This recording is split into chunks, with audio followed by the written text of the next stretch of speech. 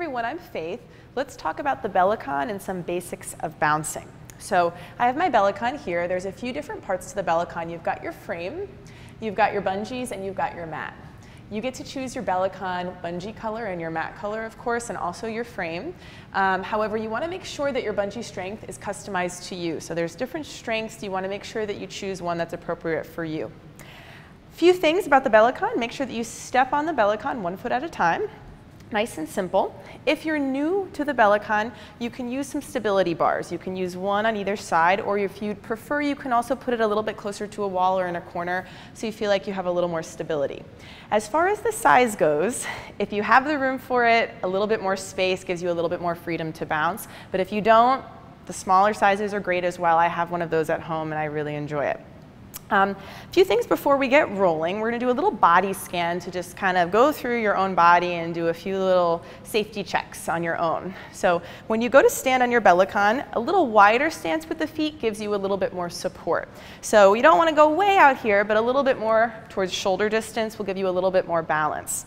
If you take a little bend of the knees, you want to make sure that your knees are always tracking over your toes when you're bouncing or when you're standing on the bellicon, and that they're not rolling inward or too far outward.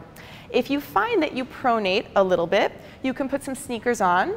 Otherwise, bouncing barefoot is the way to go. That way the muscles in your feet can really work and strengthen in the right way, and also you won't slip. Sticky socks are okay as well if you have those at home. Once you're on your bellicon and you're standing with your shoulder distance stance, you want to make sure you're lengthened nice and tall.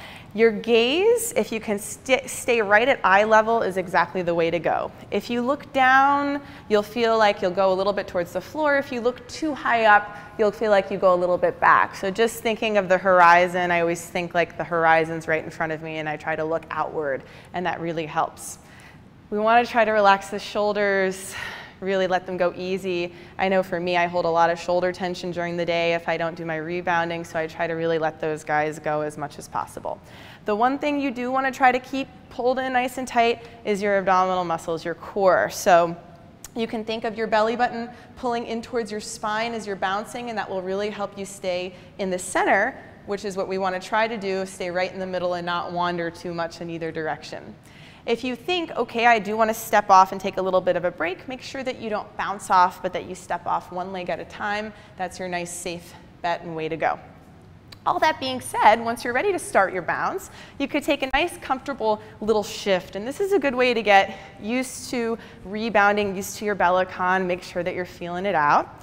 And you want to make sure that you breathe. Always, whenever you're working out, should be able to breathe. Inhale through the nose, exhale through the mouth. This workout should be really fun. You should feel rejuvenated and relaxed when you're finished. Maybe like you can even do a little bit more. So you're not overexhausting yourself. If you find that that happens, take it down a notch, take a break. At all times, you should be ready to just have fun, have a blast, and rock and roll. I'll see you next time. Happy bouncing.